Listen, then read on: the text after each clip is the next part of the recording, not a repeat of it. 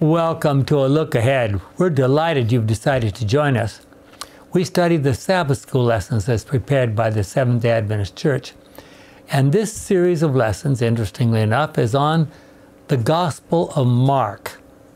You might have thought that everything that could possibly be said about the Gospel of Mark has already been said, but this lesson is entitled Miracles Around the Lake. And you probably have already guessed what lake that is. This is lesson number 5 in our series for August 3 of 2024. We'd like to begin with a word of prayer. Our wonderful Father, as we once again take up your word and see just a few ideas that are scattered around the Lake of Galilee, to see what Jesus did there, I can imagine that the young people would wake up in the morning and say, "Mom, can I go see Jesus?" I mean, there's no part of that lake that's so far away you can't sort of walk there in the morning and then come back in the afternoon. And yet, so many of those people rejected him. It's hard to imagine how that could happen. But let's see if we can learn more by reviewing some of these miracles in this lesson as our prayer in Jesus' name. Amen. This lesson discusses mainly miracles performed around the Sea of Galilee. Jim? Well, the Bible study guide, Jesus' ministry was largely focused in Galilee, especially in and around the Sea of Galilee, a lake approximately 13 miles, that is 21 kilometers long, and 8 miles, that is 13 kilometers wide. It is the largest body of water in the area and was a center of life for people living nearby. Mark 4 ends with Jesus and his disciples traveling across the Sea of Galilee. A storm arises that Jesus calms by speaking to the winds and waves. Mark 6 ends with a similar scene, but this time with Jesus walking on the water toward his disciples in the boat. In between these scenes on the water are numerous miracles of Jesus that were done on the land and in his disciples' first missionary activity. These stories are the subject of this study. Let me interrupt for a second. I wish these stories were the subject of this study. How much do we know about? Jesus sent them off, his disciples, to heal the sick, raise the dead, cast out demons, cleanse the lepers. How much do we know? Where are the stories of that? I mean, did Judas raise the dead? Have you ever asked yourself that question? He was one of the disciples. I really, that's one of the things I'm really looking forward to seeing when we get the panorama. It's like in Genesis, he says, he speaks to the storms and everything, calms it down, and here on the Sea of Galilee, he talks to it, and everybody's calmed down and the storms are calmed down. It's amazing. Well, go ahead. The overarching characteristic of these dramatic stories is to let the reader see who Jesus is. He is the one able to calm the storm, cast out demons, heal a woman who simply touches his clothes, raise a dead girl, preach in his hometown, send out his disciples on a preaching mission, feed with a few loaves and fish, and walk on water. Incredible displays of power that are drawing the disciples closer to an understanding that he is the Son of God. Okay, now the question, which we need to keep asking, how long did it take for the disciples to sort of figure out, okay, this isn't any ordinary Joe? Did they? Well, if you're raising dead or healing blind people and so forth. Which disciple was it? Andrew? Yeah. Went to call his brother or his... Yeah, we found the Messiah. We found the Messiah. Well, but they had a different picture. Yeah, of the exactly. Messiah. A very different idea about the Messiah. That's right. And they really didn't finally understand it until after his resurrection. That's right. Correct. So I mean, with all, in close proximity, They still didn't. The only one who saw Christ in his real divine beauty before the cross, I'll argue, was a woman, and she was a prostitute. Yeah. I'm not in a position to argue against that. Well, in this lesson, we will cover some amazing stories, including several miracles described in Mark 4:35 to 6:52. It begins with the weary Jesus sleeping in the back of the boat and then calming the storm with his hand. I just love that story. I mean, here's all these fishermen. They have grown up and lived on that lake, and they're about to be drowned by this in this boat. And what do? They ask the carpenter to help them. Of course, by that time... He's sleeping. He's sleeping. I mean, That's why... Don't you know what's going on? Anyway, he sent their demons... he cast demons out of 2 men in a Gentile territory on the other side of the Sea of Galilee. He sent their demons into a herd of pigs, which then drowned in the Sea of Galilee. Next, he sent the formerly demon-possessed men to be the first Gentile missionaries to the Decapolis. He returned to Capernaum, where he healed 2 of God's daughters who were either dead or effectively dead. Then Jesus returned to Nazareth, where he was rejected because he claimed to be the Messiah and favored Gentiles over Jews. From 2 Old Testament stories. About that same time, Jesus received the report about the death of John the Baptist. Just at that point, he sent his disciples out throughout Galilee to preach John's message. He says, John's dead, you can preach the message for him. Then Jesus, trying to escape the crowds by returning to an area near Bethsaida in the north, discovered huge crowds were waiting for him. And they don't explain that at all here in this lesson, but Ellen White explains it very clearly. You can see all the way across the Sea of Galilee, no problem. So when Jesus and his disciples took off, the people said, there he goes, watch it, where's he headed? They were running along the shore, so they got to where he was going before he did. So that's what happened. Discovered huge crowds waiting for him. He preached to them and taught them for the whole day with no one providing any food. He fed the 5,000 men, not counting women and children, and then sent his disciples away in the boat across the sea back to Capernaum. And the question, go ahead. He attracted kids. I mean, you can picture a 14-year-old kid says, Mommy, I want to go and listen to this gentleman.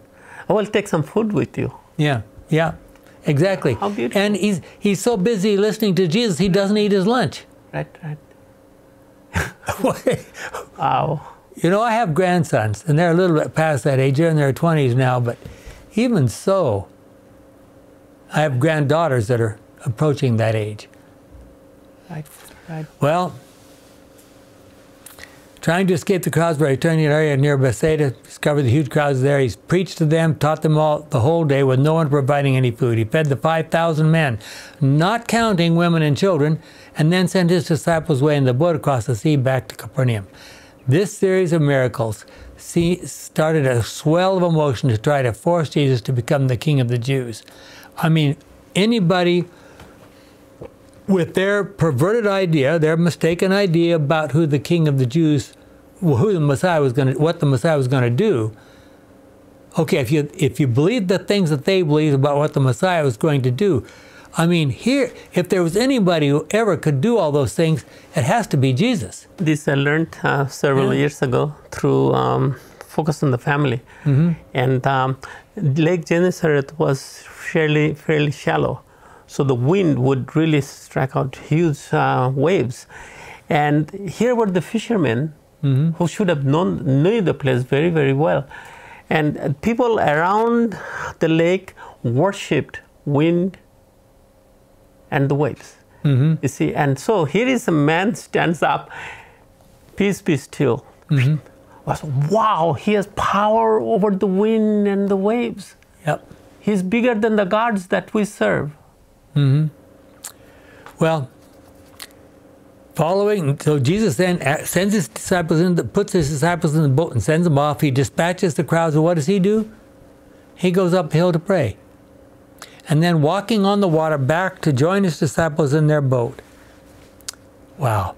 Jesus demonstrated that with his miracle-working power, he could easily have helped the Jews conquer and drive out the Romans. But That was not the kind of kingdom he was trying to establish. Mark 4:35 to 41.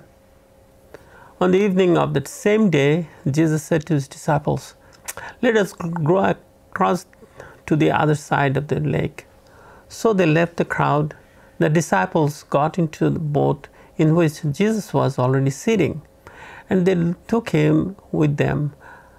Other boats were there too. Suddenly a strong wind blew up, and the waves began to spill over to the boat, so that it was about to fill with water.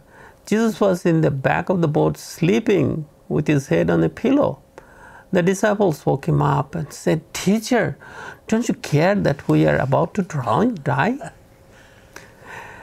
Jesus stood up and commanded the wind, "Be quiet."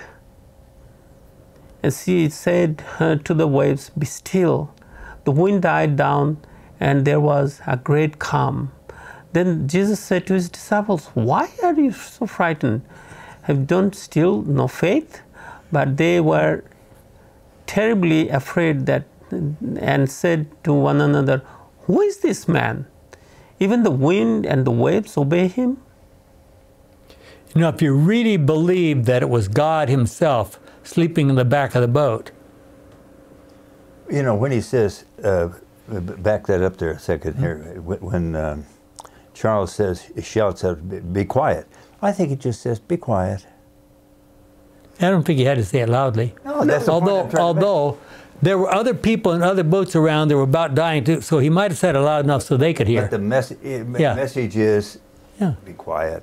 And so he's trying to show that he has power that there's no finite being can display.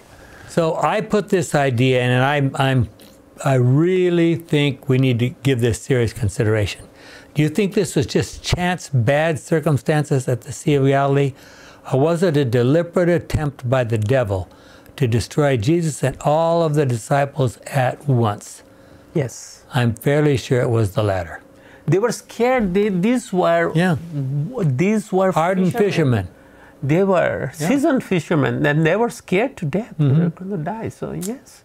Later, Jesus suggested that they cross the Sea of Galilee, going to the area of Gadarenes. So we pick up another story from the Bible Study Guide. This story in Mark 4:35 to 41 fits within a common biblical pattern, that of a theophany. What does theophany mean? The appearance of God or one of his angels. Okay. Per the Bible Study Guide. 5 characteristics are common to these events. 1, the display of divine power. 2, human fear. 3, the command, "Do not fear." 4, the words of revelation for which God or the angel appeared. And 5, human response to the revelation. 4 of the 5 are present in this story. The calming of the storm is the display of divine power. The disciples' fear is the human fear. The question, "Why are you so afraid?" is the "Do not be afraid" or "Do not fear." The disciples' question, "Who then is this?" is the human response. What is missing is the words of revelation. Aren't they all revelation? Okay. This missing detail plays into the revelation/secrecy motif that runs through the entire book, where the truth about Jesus will come out. Here the disciples question, "Who then is this that the wind and the sea obey him?" pushes the reader to fill in the answer of the missing words of revelation. Aha. He is the Son of God, the Lord himself, from the Bible Study Guide for Sunday. Okay, do you think that the disciples or one of the other followers of Jesus must have asked Jesus after at least one of these miracles, "How did you do that?" I mean, well, some of the kids at least must have asked that. "How did you do that?" Did you do that? Or Well, I don't think there was any question that he did it. yeah. Okay, Myra? From Mark 5, verses 1 to 20. Jesus and his disciples arrived at the other side of the Lake Galilee, in the territory of Gerasa. As soon as Jesus got out of the boat, he was met by a man who came out of the burial caves there. This man had an evil spirit in him and lived among the tombs. Nobody could keep him chained up anymore. Many times his feet and hands had been chained, but every time he broke the chains and smashed the irons on his feet. He was too strong for anyone to control him. Day and night he wandered among the tombs and through the hills, screaming and cutting himself with stones. He was some distance away when he saw Jesus, so he ran, fell on his knees before him, and screamed in a loud voice, "Jesus, Son of the Most High God, what do you want with me? For God's sake, I beg you, don't punish me." He said this because Jesus was saying, "Evil spirit, come out of this man." So Jesus asked him, "What is your name?" The man answered, "My name is Mob. There are so many of us." He kept begging Jesus not to send the evil spirits out of that region. Why would he not want him to send them out of the... Maybe he thought this was his home territory. He's demon possessed. This is the demons talking through him. Okay. There was a large herd of pigs nearby, feeding on the hillside. So the spirits begged Jesus, "Send us to the pigs and let us go into them." He let them go, and the evil spirits went out of the man and entered the pigs. The whole herd, about 2,000 pigs in all, rushed down the side of the cliff and into the lake and was drowned. Can you imagine what kind of financial disaster that would be? Well, we're going to find out who's the people who lost everything in just a moment. Go ahead. The men who had been taking care of the pigs ran away and spread the news to the town and among the farms. People went out to see what had happened, and when they came to Jesus, they saw the man who used to have the mob of demons in him. He was sitting there, clothed and in his right mind, and they were all afraid. Those who had seen it told the people what had happened to the man with the demons and about the pigs. So they asked Jesus to leave the territory. As Jesus was getting into the boat, the man who had had the demons begged him, "Let me go with you."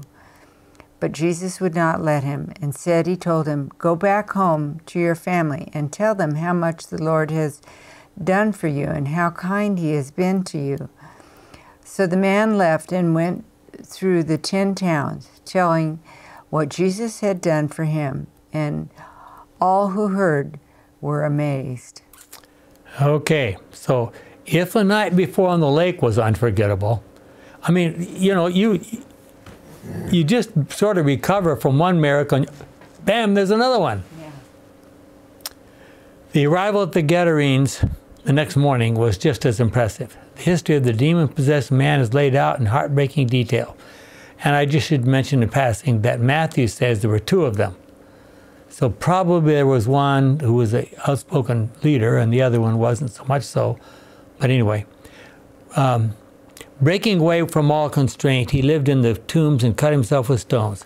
No one had the strength to subdue him, Mark 5:4. And then he met Jesus from our Bible study guide. Where does the story come in later on that when they came back some time later, there was quite a group of followers? We're going to talk about that. Okay. It seems that this demon-possessed man, deep down inside, recognized that Jesus might be able to help him, even though he was possessed by a legion of evil spirits. So he cries out, and so people are asking, the writers of this lesson say, he's shouting words from the devil, but deep inside, somewhere down there, there's a whisper, "Please help me."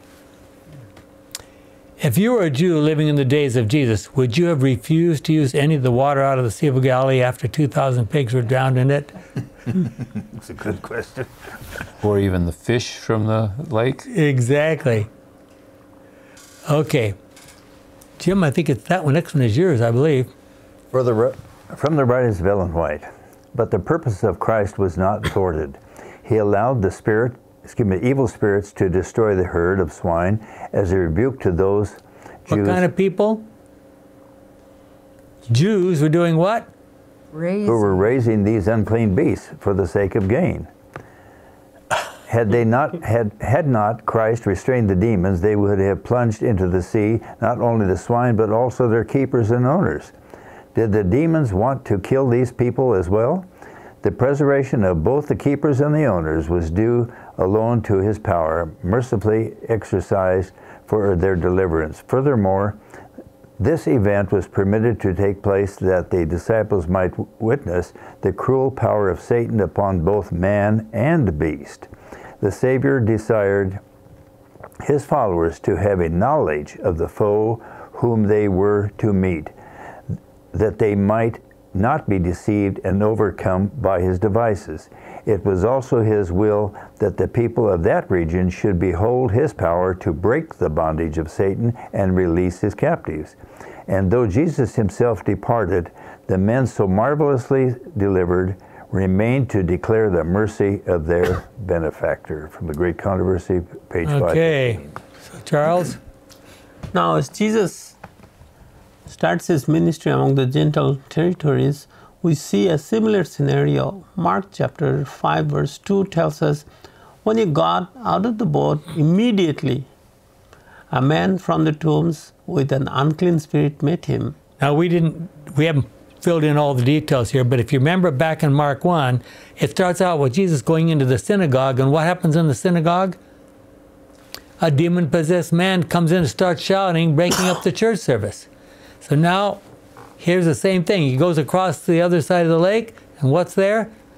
A demon-possessed man shouting. Okay, go ahead. Both in the synagogue of the scribes and among the Gentiles, there were men with unclean spirits that needed to be healed. In both situations, there were men held captive by demons. Jesus came to restore these men to the kingdom. Okay, why don't we have obviously demon-possessed people in our day? We become smart and we hide it. We call it drug use, we call it insanity, we call it dementia.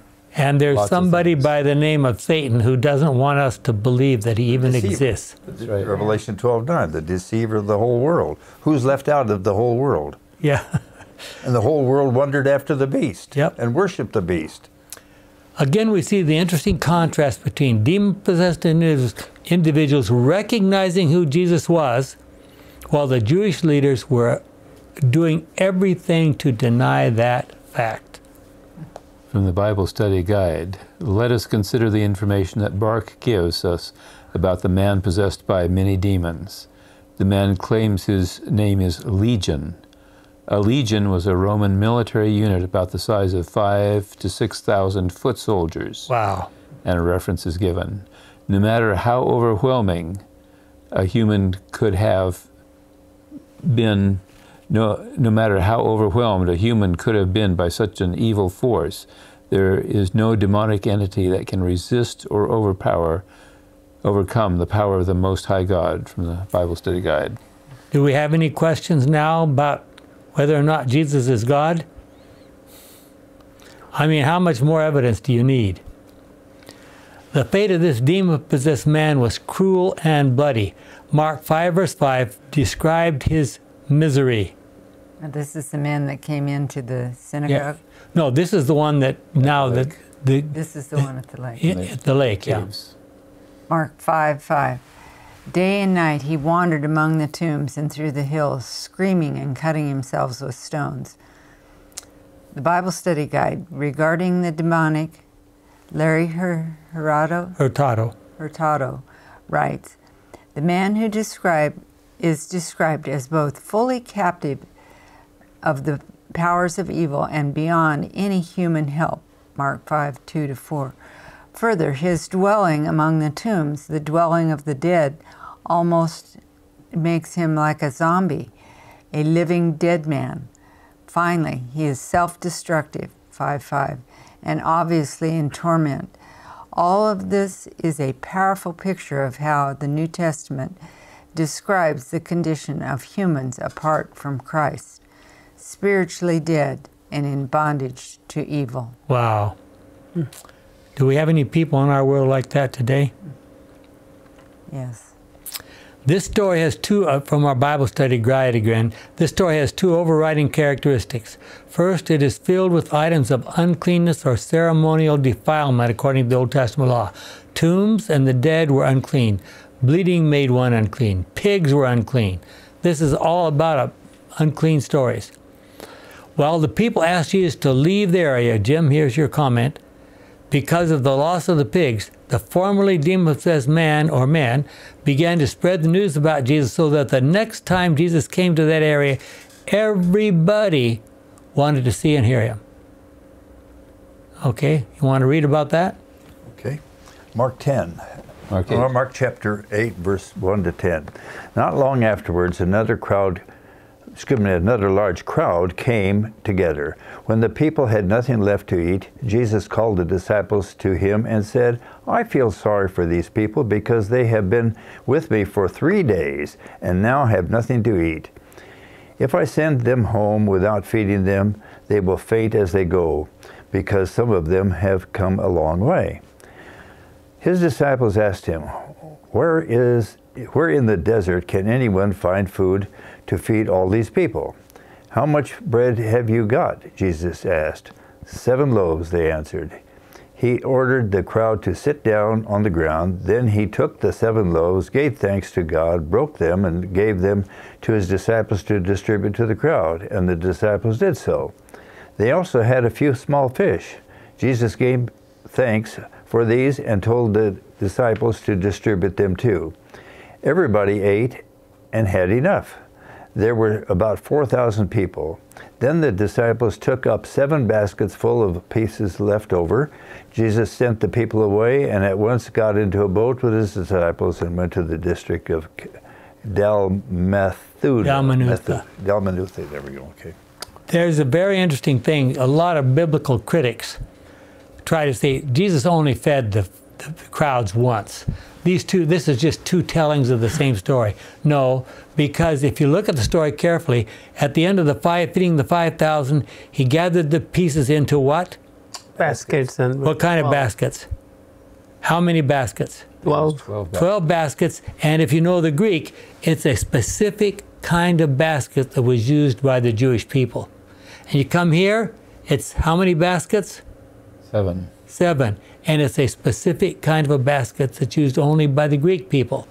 So just another little interesting thing. And it clearly has them in different areas also, and different numbers of people. Yeah. It is interesting to note that Matthew, in telling this story, suggests that there were 2 demon-possessed men instead of just 1. These men were the first Gentile missionaries. Remember that Jonah was a missionary to the Gentiles of Nineveh. About 800 years earlier. When Jesus returned to Capernaum, he was immediately met by a crowd. And what was the crowd there for? What was all excitement about? Cool. Okay, Mark 5:21 to 24. Jesus went back across to the other side of the lake. There at the lakeside, a large crowd gathered around him. Jairus, an official of the local synagogue, arrived. And when he saw Jesus, he threw himself down at his feet and begged him earnestly, "My little daughter is very ill. Please come and place your hands on her so that she will get well and live." Then Jesus started off with him. So many people were going along with Jesus that they were crowding him from every side. Okay, now let's just think about the background of this. Jairus was a religious leader of the local synagogue. What kind of a person was he supposed to be? Big boss. He was supposed to be an opponent of Jesus, right? Mm-hmm. But he also loved his daughter. He was willing to risk approaching Jesus as the only source of help. As we've already noted, the religious leaders were almost always very opposed to everything Jesus did. But here was a case where one of the Jewish leaders had a daughter who was very sick, and his love for his daughter overruled his natural opposition to Jesus.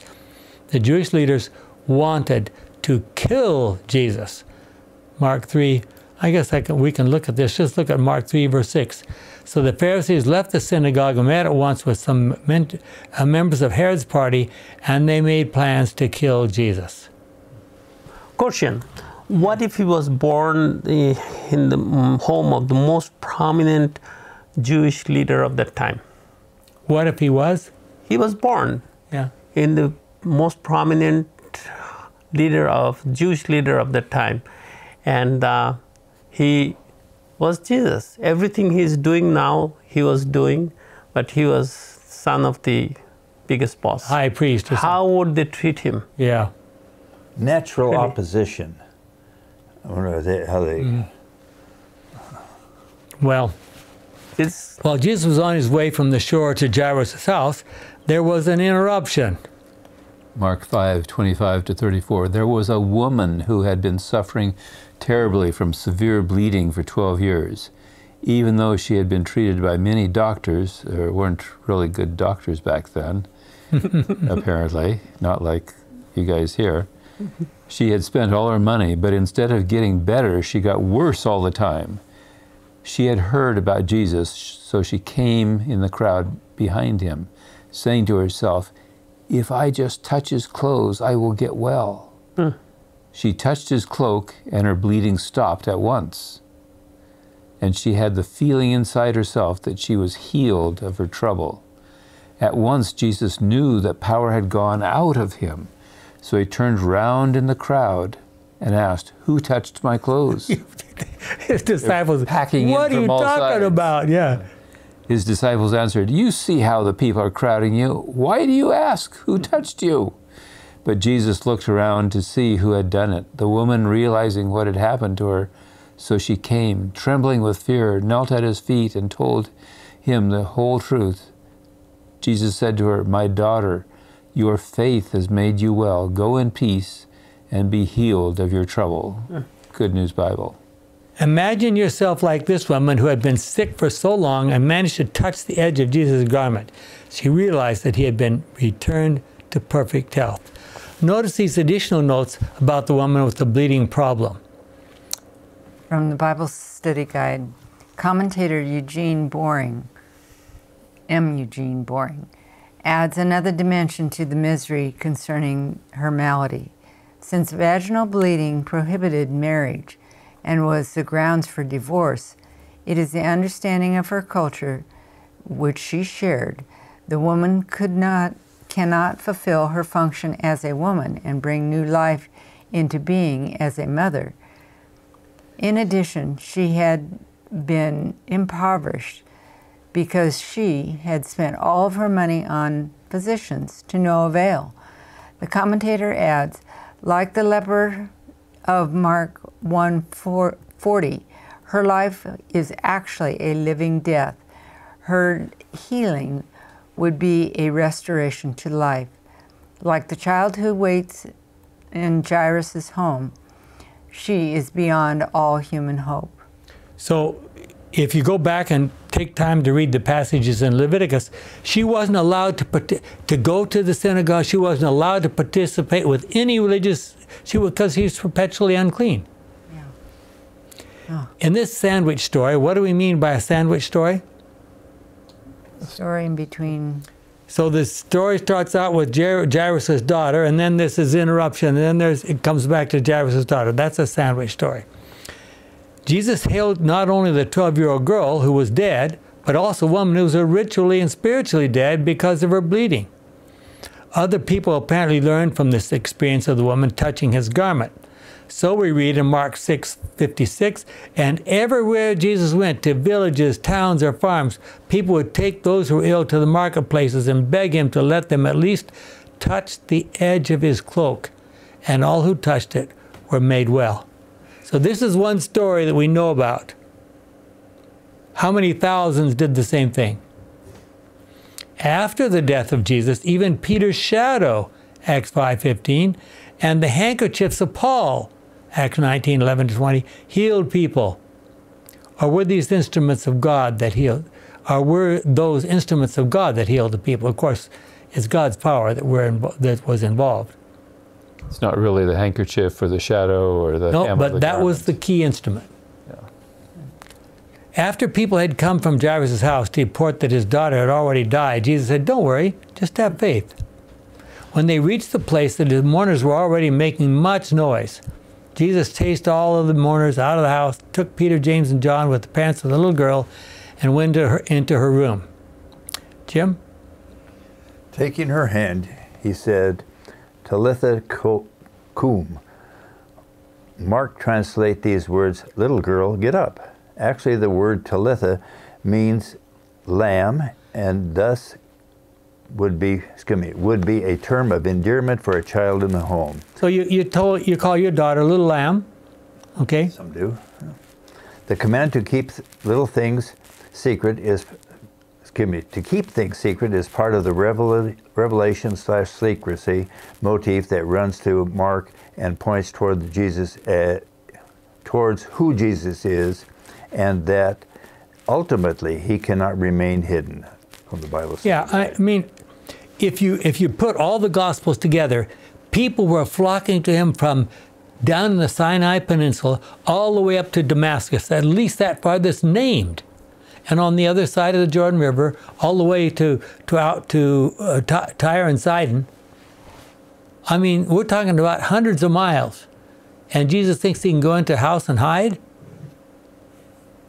I mean, impossible.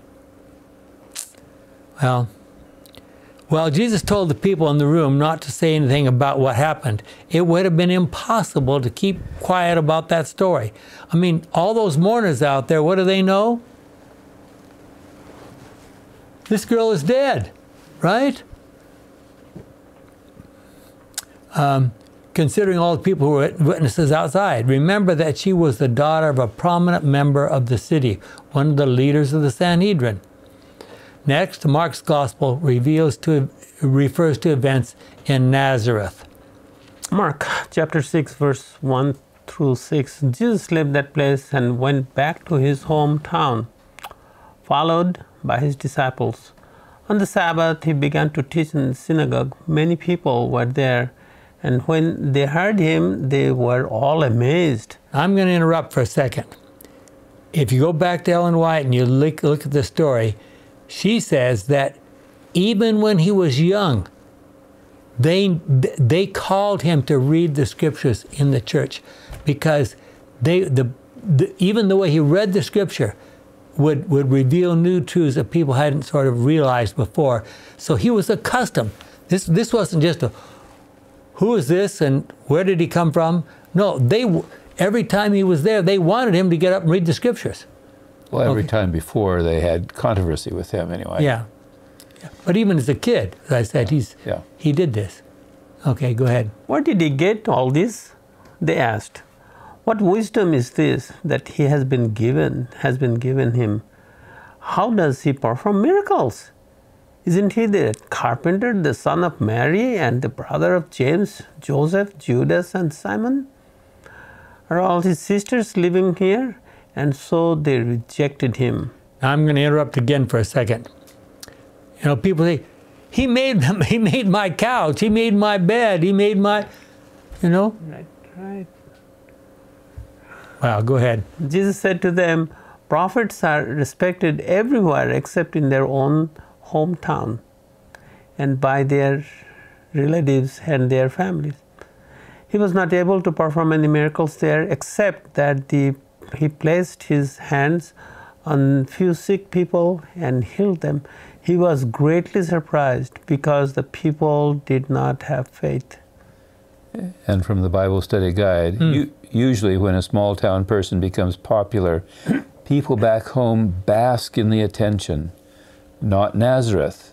They were offended and surprised at Jesus' success as a teacher and healer. His shift from being a builder to a teacher seemed hard for them to accept. Now, do you think there might have been a special reason for that? You think Satan might have had something to do with that?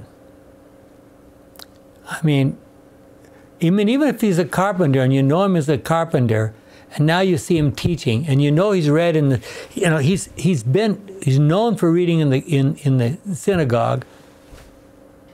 Do you reject him and want to kill him? I'm sorry. Wasn't it the same area or similar area where he read from Isaiah. Says this day. Yeah, it's the same place. Same place, and they wanted to kill him. Yeah. Push him off the cliff. There also may have been some animosity that he did most of his miracles in Capernaum, that is, instead of Nazareth. Nazareth, yeah. Yeah. And he had already had a disagreement with his family in Mark 3:31 to 35. That's from the Bible Study Guide.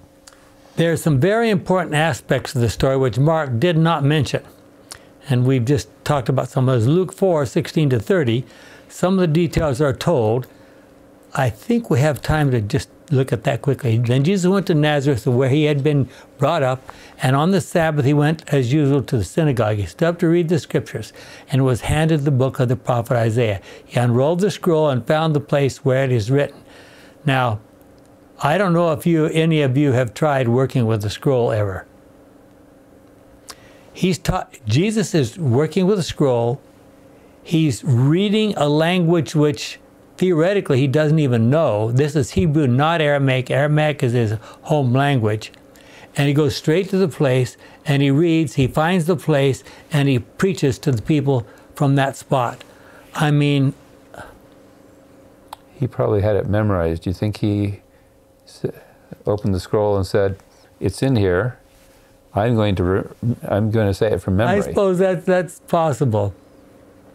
Okay, go ahead.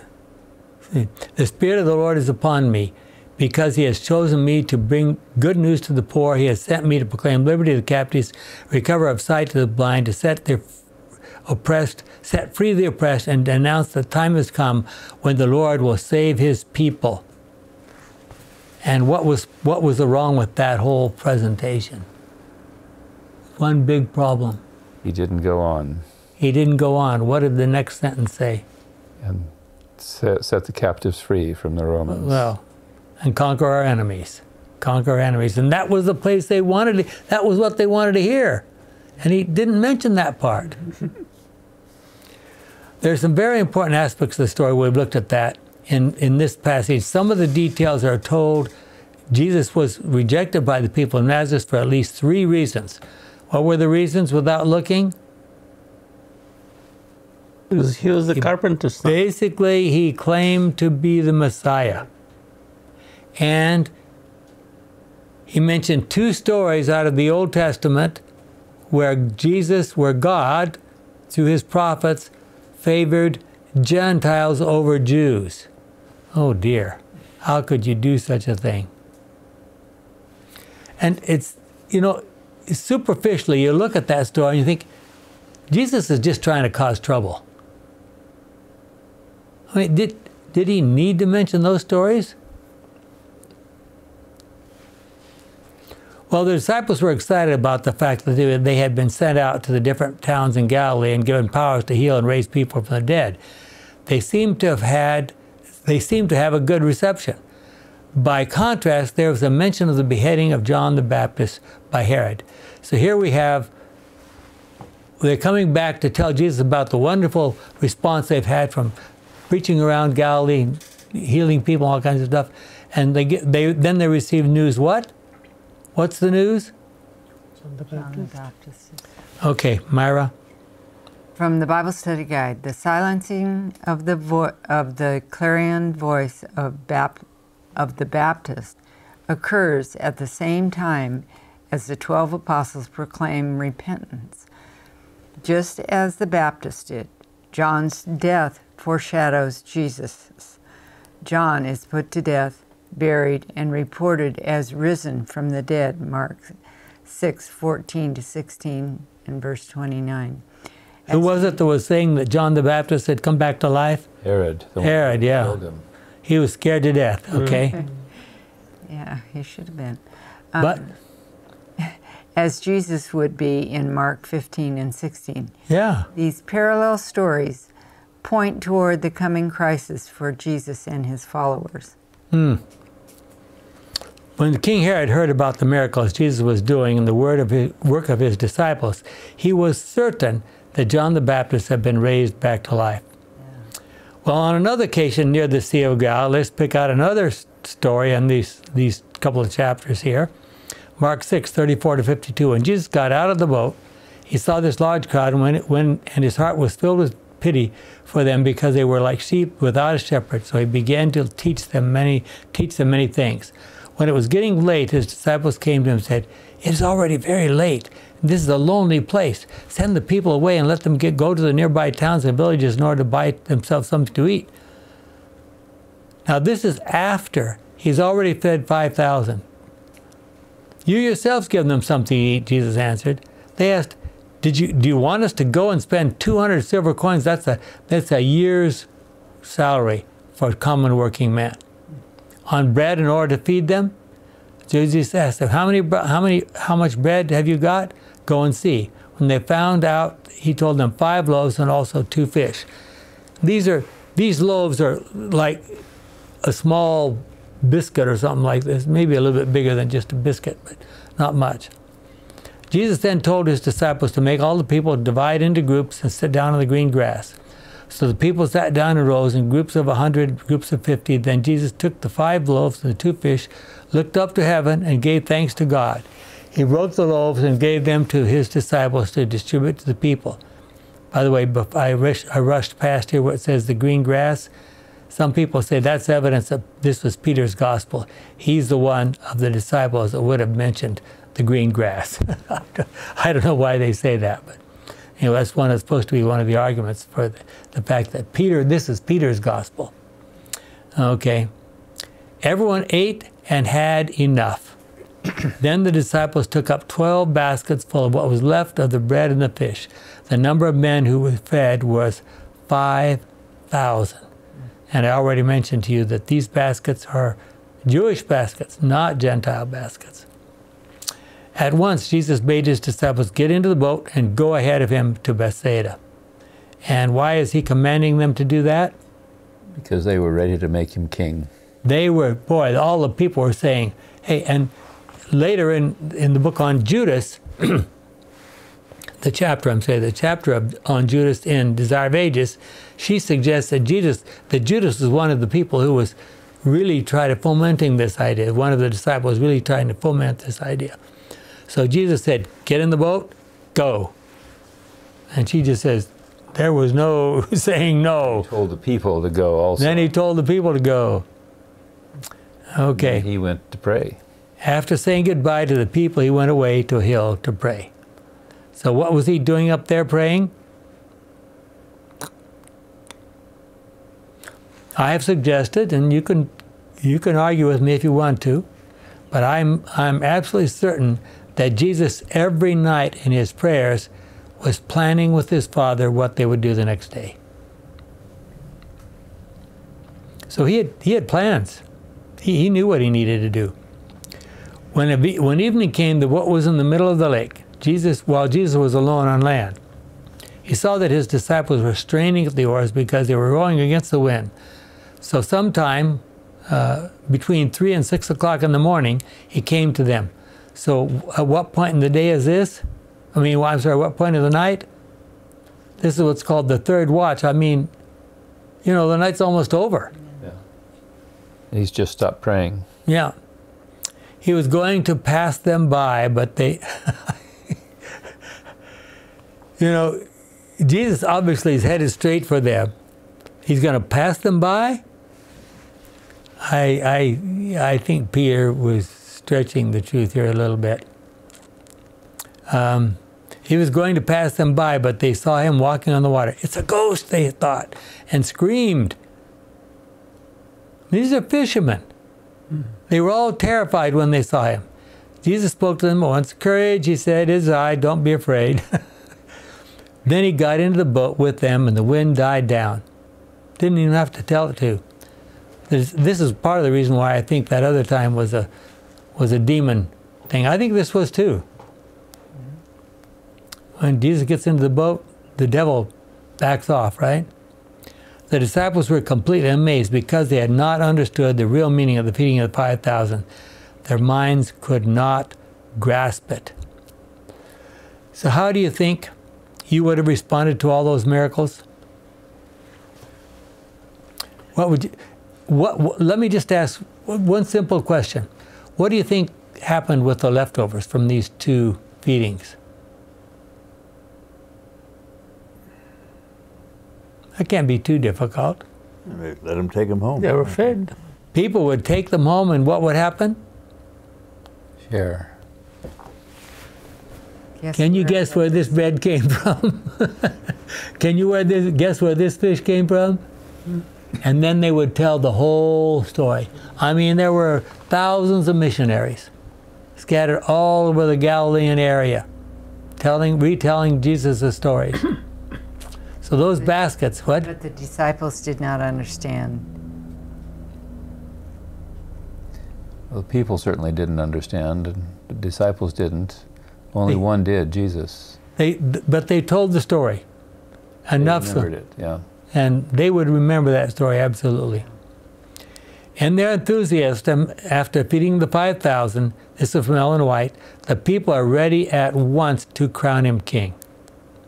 They see that he makes no effort to attract attention or secure honor to himself, and this he is essentially different from the priests and rulers. Different than the priests and rulers? And they fear that he will never urge his claim to David's throne. Consulting together, they agree to take him by force and proclaim him the king of Israel. The disciples unite with the multitudes in declaring the throne of David the rightful inheritance of their master. It is the modesty of Christ, they say, that causes him to refuse such an honor. Let the people exalt their deliverer. Let the arrogant priests and rulers be forced to honor him, who comes clothed with the authority of God. Desire of Ages, page 378, and if you have this little handout on your computer, you can double-click on that little, or hold down the control button and double-click on it, and it'll take you straight there so you can see the whole context. Following that miraculous feeding of the 5,000 men, Jesus commanded his disciples to get into the boat and leave the area. Then he politely, but forcefully, sent the crowd home. In the 3rd watch of the night, between 3 and 6 a.m., Jesus walked across the water and approached the boat where the disciples were trying to reach shore. Matthew told about Peter's experience of asking Jesus to allow him to walk on the water and then losing his faith as he looked back at the other disciples and almost drowned. Why do you suppose Mark, which is Peter's gospel, didn't mention that part of the story? Peter may not have told it, didn't want to be embarrassed.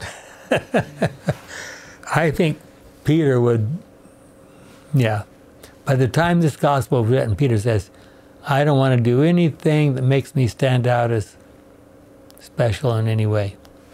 Especially I don't want people to realize that this fisherman is about to get himself drowned.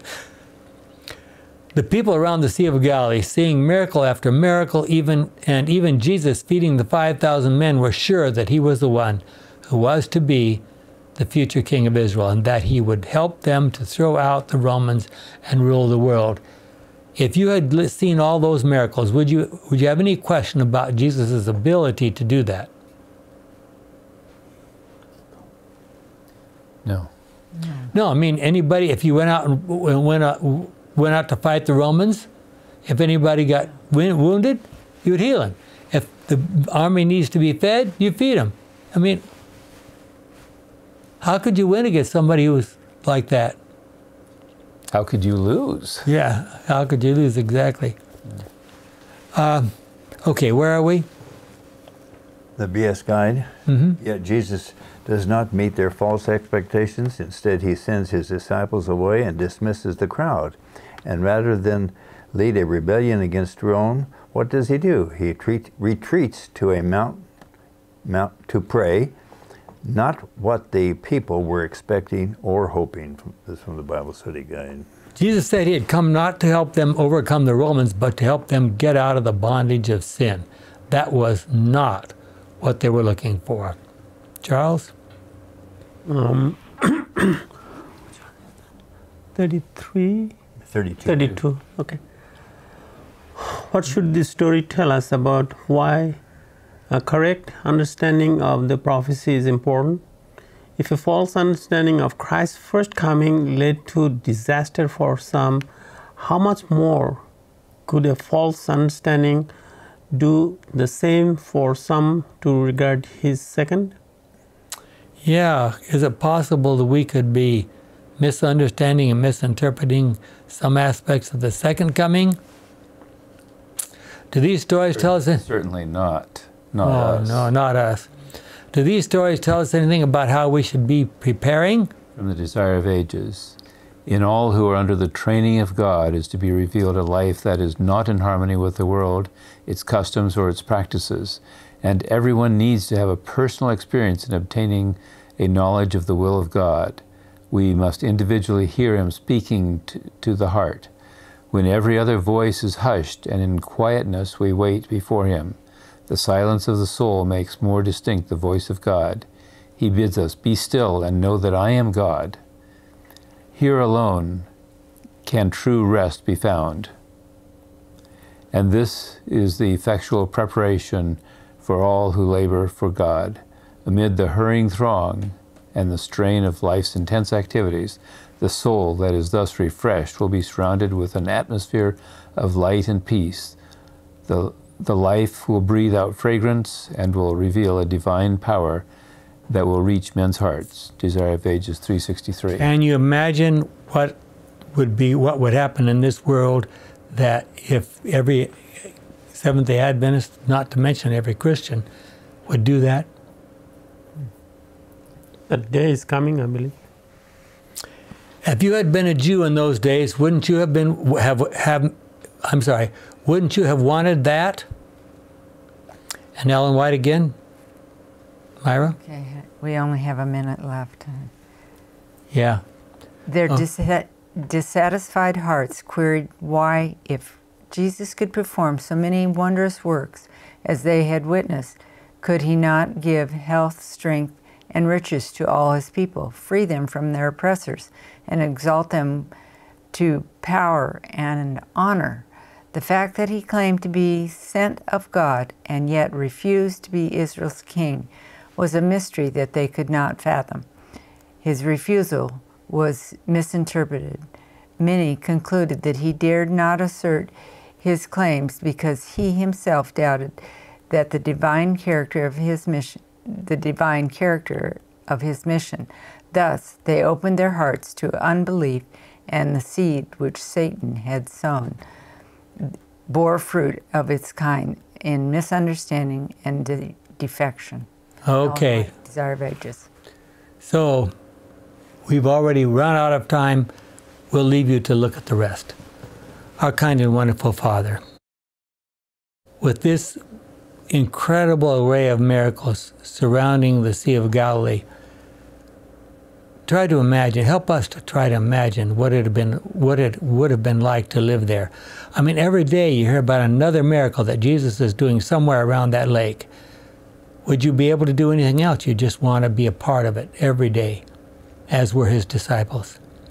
Help us not to make those kinds of mistakes that some made in those days, but even today, help us to turn back to You, to live the kind of lives You ask for, to witness as You ask us to, so that we may soon see You come again, is our prayer. In Jesus' name, amen.